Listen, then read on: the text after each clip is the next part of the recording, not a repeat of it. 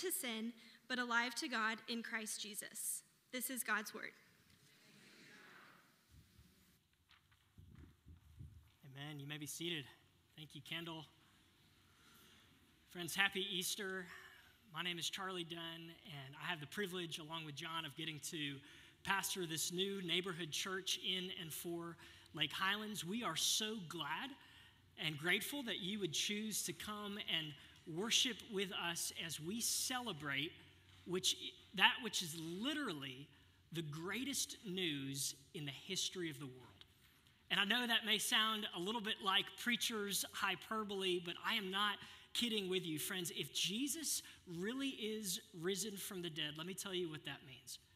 It means that we do not, as Christians, follow a dead religious teacher from whom we can glean a little bit of inspiration for our lives. No, rather, we follow a living Savior, a God who is alive that we can know, that we can have a relationship with right now today.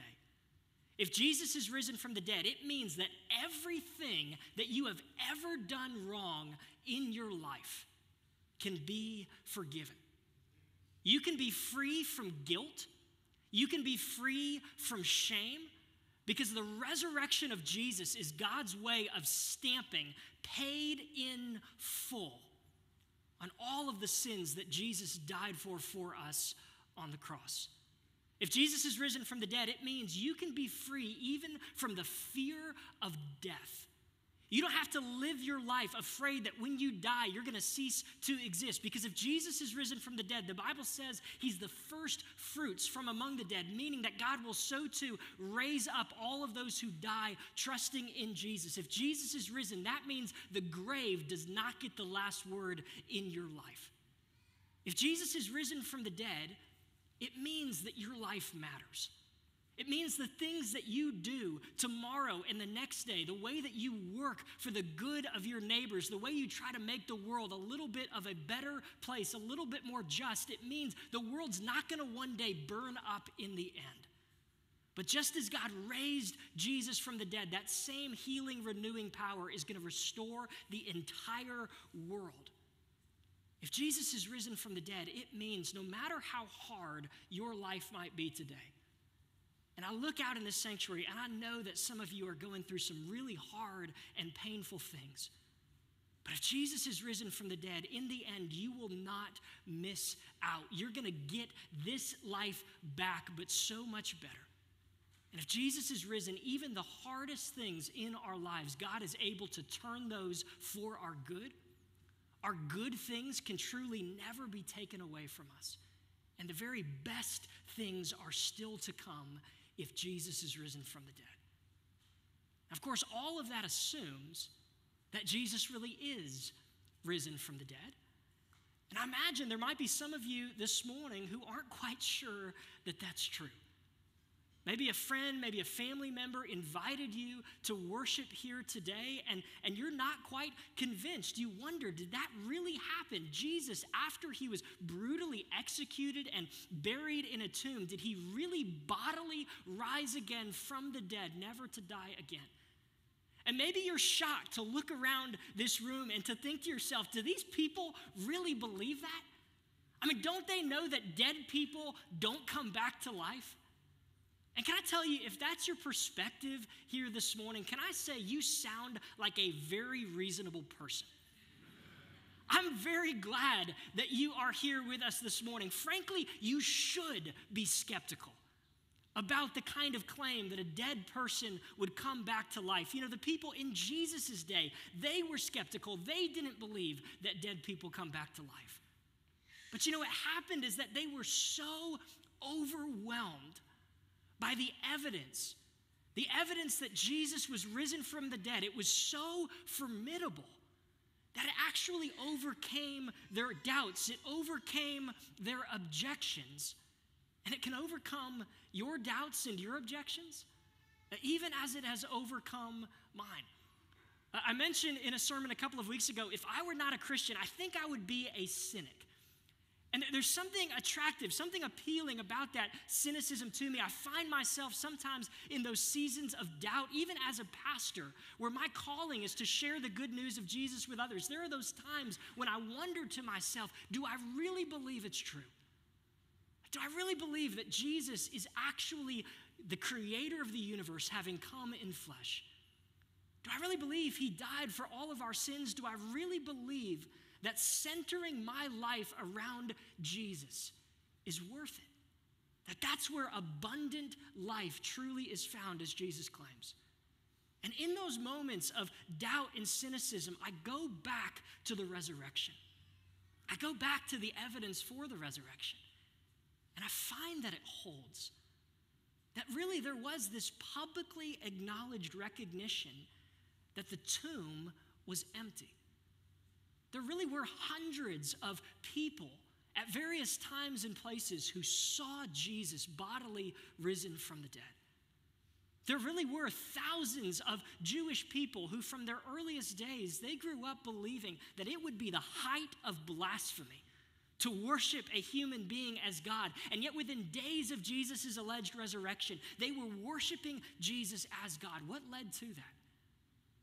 There really were disciples who were cowering in fear after Jesus' death, who suddenly were so emboldened that they went out proclaiming the good news that Jesus was risen, leading to their brutal deaths, and they did not die for what they knew to be a lie. And the church really did emerge and grow and spread in spite of all of the persecution and opposition that the early Christians faced. And you see, all this evidence is what led somebody like the Cambridge scholar C.F.D. Moule, when he looked at the evidence for the historical resurrection of Jesus, he said, if the emergence of the Christian movement rips a hole in history, the size and the shape of a resurrection, well then what does the secular historian propose to stop it up with? All the other alternatives, they fall flat. And I realize, look, I get it. It takes faith to believe that Jesus really rose from the dead, just as it takes faith to believe anything in history. But can I tell you this morning, it is not a blind faith. It is a reasonable faith. It is a historic faith. And if you've never really stopped and taken the time to consider the evidence that Jesus really rose from the dead, can I encourage you to do so? In fact, I would love to come alongside you and help you to do so, as I know many others would in this church community. Because the only way that the resurrection can change your life, and it can, is if you really believe that it happened as a matter of history. Jesus really did rise from the dead. And I know there are many of you in this room today, and you believe that. You do believe that Jesus really did rise from the dead. And my hope for you then this morning is that you wouldn't just be celebrating something that you intellectually affirm, like something that happened 2,000 years ago. My hope for you is that you more and more would experience the power of Jesus' resurrection unleashed in your life. Because the resurrection can change your life in all of the ways that I already mentioned. But there's one more way that the resurrection can change your life here and now today that I want to focus on together this morning. Paul mentioned it in this passage in Romans 6, which Kendall read for us a moment ago. Paul says if Jesus is really risen from the dead, meaning what? Meaning if the future healing and renewing power with which God is going to renew the world, if that's been pulled into the present in Jesus' resurrection, if it can be pulled into our lives today, what that means, friends, is you can be freed from your most besetting sins.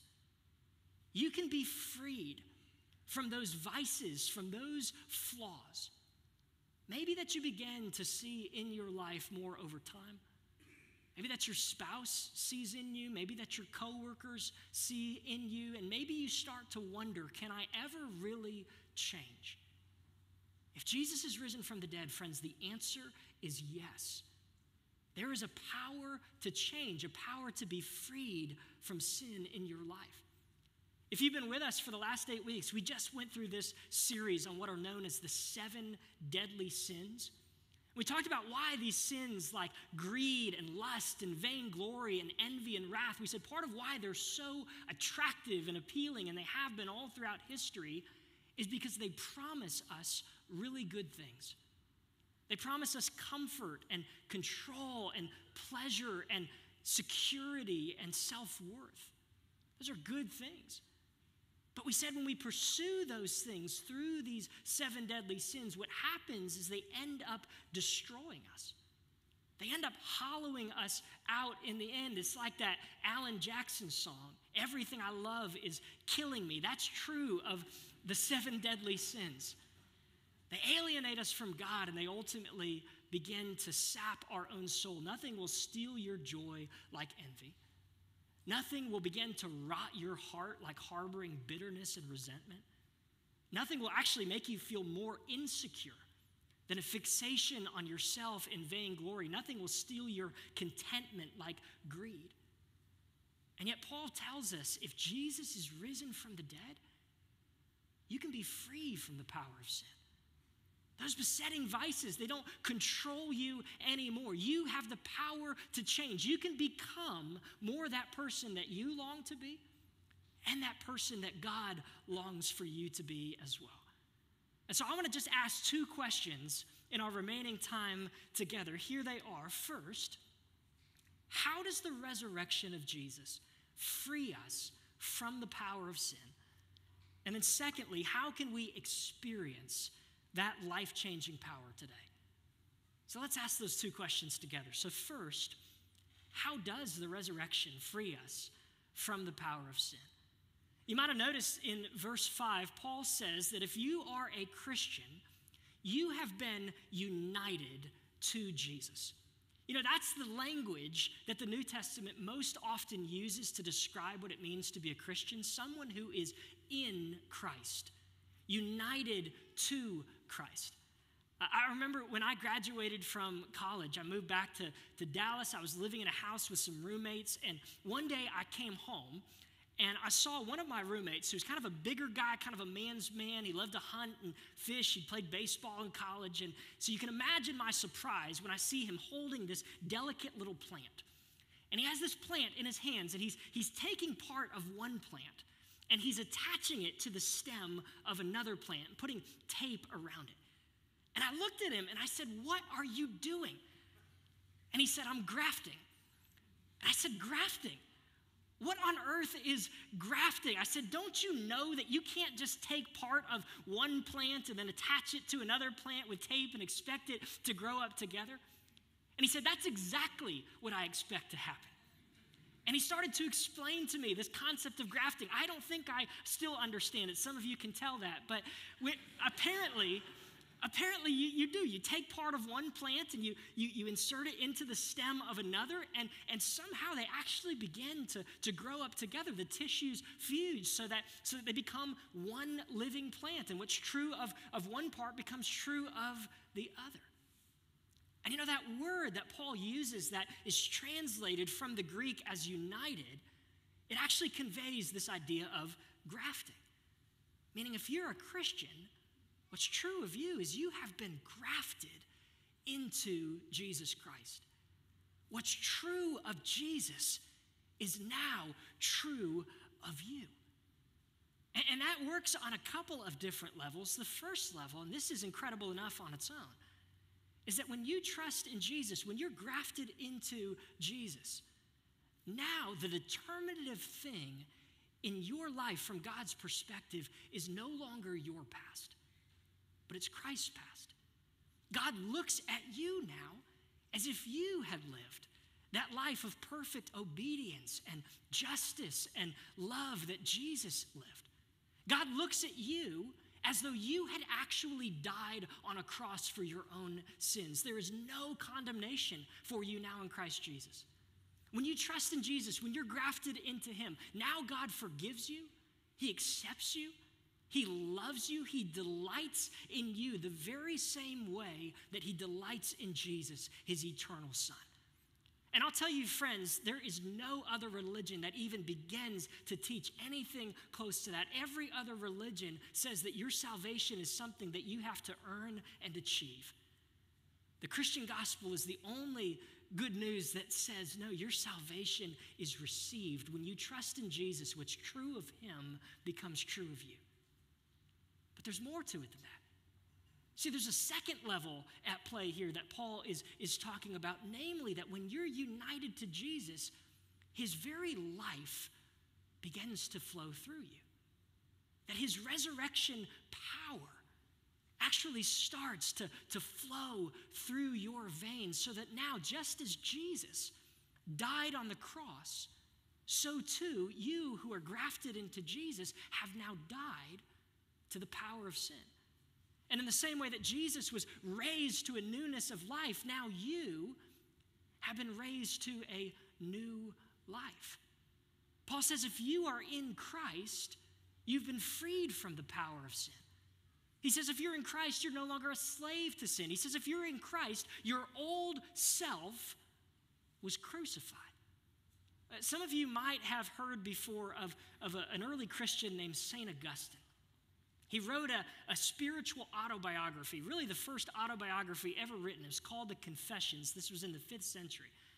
And Augustine, having become a Christian, he looks back on this scene from his teenage years when he remembers that he and some of his friends, they climbed the wall of a neighbor's garden to steal some pears. You know, not the worst thing that a teenager could ever do, not the greatest sin anybody could commit, but he looks back on that moment in his life and he asks the question, he says, I wonder, why did I go steal those pears? As he thinks about it, he says, why did I steal them when A, I wasn't hungry, and B, I don't even like pears? And you know, his answer is C. He says, because somebody told him no. Somebody told him he couldn't do it. Somebody put a rule and said, no, you can't cross this line. And he said, I wanted to do it. Somebody told me no, so I wanted to say yes. Some of you who have toddlers right now, you're living this real time. This hits a little bit too close to home, maybe for some of you. But Augustine says, you know, this is actually true of every single human heart, that there is that bent, that desire, that turning in on ourselves where we want to be in charge. We want to call the shots. We want to make the rules. Really, we want to be our own God. And you know, that's what the Bible calls sin. Wanting to run and rule our lives apart from the good God who created us. And it doesn't mean that you never do anything good for other people, but what it does mean is that there is this innate selfishness in every single one of us, being turned in on ourselves, looking at life through the lens of what is in it for me. But you see, Paul says when you come to know Jesus as your Savior, he says something actually changes. Something changes in the deep, fundamental structure of your heart. When you see God carrying a cross for you, when you see Jesus suffering and dying on the cross and you realize he was there dying for your sins, when you realize he was doing that out of nothing but love for you, it actually begins to change you. Yeah, sure, you're still selfish in some ways. Of course, we're still sinful in ways, but now alongside that old self is a new self. A self that actually wants to begin to live for God. Where you say, I want to live for him. Maybe I can trust that a God who would do that for me is not out to get me. He's not out to steal my fun and my joy. He's not trying to abuse me. Maybe I can trust that he really has my best interests in mind when he calls me to obey, because a God who would love me like that, who would give himself for me in that way. You begin to want to give yourself for him, for your neighbors, for your family, for your coworkers. Your heart begins to change. Sometimes people will say, gosh, if you're saved completely by grace, why would you care about obeying? You know, I love sinning. God loves forgiving. We're a match made in heaven. And yet that's the question that Paul is answering here in Romans 6. He says, don't you understand? When you are grafted into Jesus and when you see what Jesus has done for you, something changes inside you. The old self dies. A new self is born. If you want to see this in real time, look no further than the life of a guy named Louis Zamperini. Any of you heard of him before? You remember that book that became a movie called Unbroken? So here's Louis Zamperini. He goes off to fight in World War II. His plane gets shot down. He ends up spending weeks living out in the Pacific Ocean on a raft. There's sharks circling his raft. There's enemy fire. Eventually, he gets picked up by a Japanese ship and taken off to a Japanese prisoner of war camp, goes through horrendously difficult things, and yet his spirit is unbroken. And eventually, he gets to come back to the United States as a war hero. He marries a beautiful woman named Cynthia. On the outside, his life looks wonderful.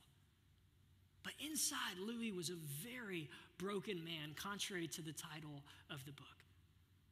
He was filled with an anger and resentment toward his Japanese captors. He had an emptiness that he was trying to fill through alcohol. He had this desire for security and significance that he was chasing in a number of get-rich-quick schemes that all ultimately failed. He was deeply broken, but he didn't want to admit it, to the point where his wife was ready to divorce him. And then she went to this Christian gathering where she heard the good news of Jesus. And she came home having trusted Jesus as her Savior. And she said, I am a new person, Louis. And she said, I want this for you too. And he was really resistant. In fact, he was kind of antagonistic. He was like, after all that I've been through, you think I need God? You think I need religion? You think I need Jesus in my life after all that I have endured in my own strength? But he ended up going. And he heard the gospel message the first day. Second day, he came back and he heard it again. I want you to listen to the way he described the moment when his life was grafted into Jesus Christ, when he trusted Jesus. He said, I dropped to my knees and for the first time in my life, truly humbled myself before the Lord. And I asked him to forgive me for not having kept the promises I'd made during the war. Forgive me for my sinful life. I made no excuses. I did not rationalize. I did not blame. He had said, whosoever shall call upon the name of the Lord shall be saved. So I took him at his word, begged for his pardon, and asked Jesus to come into my life. And can I tell you, on that day, the old man was crucified. The old self-sufficient Louis was killed on that day, and a newness of life began to flow through his veins. Now there was a joy where before there was only an emptiness. Now he was able to forgive his Japanese captors because he knew the way that God in Christ had forgiven him. He became a devoted and loving husband for the rest of the years of their marriage. He started to serve the underprivileged youth in Los Angeles. Friends, his life was changed, not all in an instant, but progressively, increasingly, he became a new person because now the very resurrection power of Jesus was at work within his life. And I imagine some of you, maybe you hear a story like that and you say, that's wonderful. But maybe you've been following Jesus for a number of years, and you still see some of those same besetting sins in your life. You still trip over some of those same flaws. You say, you might tell me that I'm dead to sin, but I do not feel dead to sin. I still feel very selfish in the way I relate to God and other people. What do you mean I'm dead to sin? And let me be very clear here. To say that you're dead to sin in Christ, it doesn't mean that you never commit sin. It doesn't mean that you're never selfish anymore. It doesn't mean there's no struggle. Romans 7 is all about that struggle. Nor does it mean that you just start deluding yourself. So next time your spouse says, hey, that was really hurtful or offensive, you say, well, I'm sorry you feel that way, but you must be mistaken because, I'm dead to sin, so I really couldn't have said or done anything that was offensive to you. Doesn't mean we become delusional. No, rather what it means is this. It means that truly there is now a new power for transformation that you can access and experience in your life. And so how do you do that? Let me end with this. How do you experience that resurrection, life-changing power if you have been grafted into Jesus? Look at verse 11. This is the last verse. You know, Paul's written almost 6 chapters in the book of Romans. He's given 0 commands. It's all about, here's what God has done for you in Jesus. This is the first thing that he gives as a command in the book of Romans. What does he say? He says, so you also must consider yourselves dead to sin and alive to God in Christ Jesus. Paul says, this is who you are. Do you consider yourself in that way? You know, a lot of people, I think, look at the Christian life and they think that what it means to be a Christian is to try to be something that you're not, to try to be better than you are, to try to be more moral than you are. Friends, nothing could be further from the truth. No, the dynamic of the Christian life, the charge is be who you already are. Right? Live in light of your new identity. This is the identity. This is who you are in Jesus. Now, do you know how to consider yourself that way? Do you know how to preach to your heart in that way, to tell yourself, this is who I am? You know, it's a great thing if you're a homeless person and you inherit a lot of money. But that money is going to be of no value. It's not going to change your life at all unless you cash it in, unless you access it. How do you access that power that is yours in Jesus? How do you consider yourself dead to sin but alive to God in Jesus? You know, Augustine, who I mentioned before, when he became a Christian, he was really struggling with lust. That was his master. Really, before being a Christian, he had relationships with all of these different women. That's where he was finding his life. And even when he wanted to be a Christian, he prayed, God, make me chaste, but not yet. Right? That's the struggle that had most power over him. But a few years into the Christian life, he started to learn what it meant to consider himself dead to sin, but alive to God in Jesus. So one day he's on the streets of Rome, and one of his old girlfriends comes up to him and starts chatting with him, and apparently she kind of wants to rekindle the old relationship. And he talks with her. He's very pleasant to her, but then he goes on his way. And after the conversation, she starts to think to herself, well, that's not the Augustine that I know. I thought he would be very interested. And so she starts to wonder, maybe he didn't recognize me. You know, it's been a long time. And so she runs up, she catches up with him. She says, Augustine, it's me.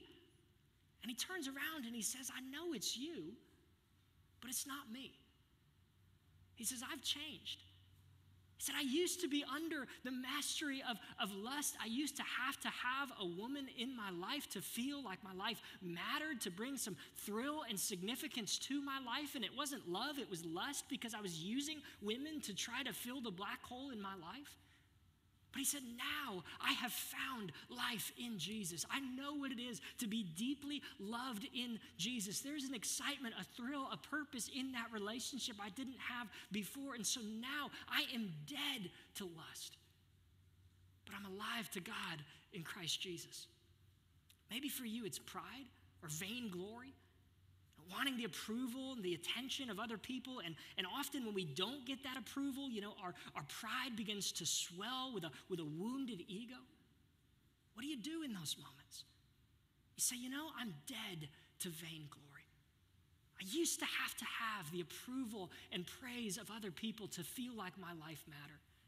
But now I know in Jesus, I have the praise and the approval of the King of the universe. The most important person delights now in me. That is all the glory that any soul could long for. And now I know my life is not about my glory. It's about living for his glory. I'm dead to vainglory, but I'm alive to God in Jesus. Or here's one more. How about anger? Anybody struggle with anger? With irritability? Getting frustrated at your coworkers, your spouse, your kids. In those moments of anger, what happens is we feel like we're not in control. And if anything violates our sense of control, we get angry, we get upset. But what do you do in those moments is you say, you know what? I'm dead to anger. I don't have to be in control of my life anymore. Because now I know that there is a God whom I can trust, a God who gave his very life for me. So I can trust that he is in control of my life. I'm dead to anger, but I'm alive to God in Christ Jesus. Friends, do you know how to preach to your heart in that way? To remind yourself of what is most true of you if you are in Christ. And of course, we can't do that alone. We need a community to do that alongside us. And if you're not part of a Christian community, of a church that can remind you of who you most fundamentally are in Jesus, we would love for you to consider being a part of this church, this family being transformed by grace together. Because friends, if Jesus really is risen from the dead, let me tell you, it is not just a great hope for the future, but it is actually a future power that we can access, we can experience right now that can transform and change us today. So let me pray as we come to the Lord's table together.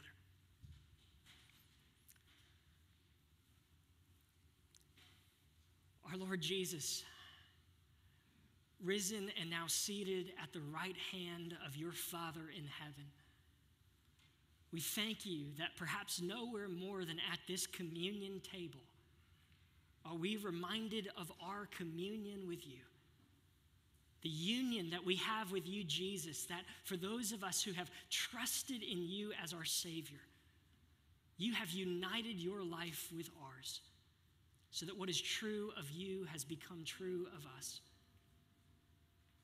And I pray, Lord Jesus, that as we come to this communion table this Easter Sunday, I pray if there's anybody here in this room today who has never trusted you as their Savior, they've never done like Louis Zamperini and humbled themselves before you, confess their sin and look to you to be their Savior, I pray that even today, coming forward to this table might be their way of saying, Jesus, I want to trust you. I want to experience your power in my life. And for those of us, Jesus, who have known you, who have trusted you for many years, I pray that as we come forward to this table, it would be an opportunity for us to say, Jesus, would you help me to experience more of that resurrection power in my life so that I might consider myself dead to sin and alive to God in you. For we ask it in Jesus' name.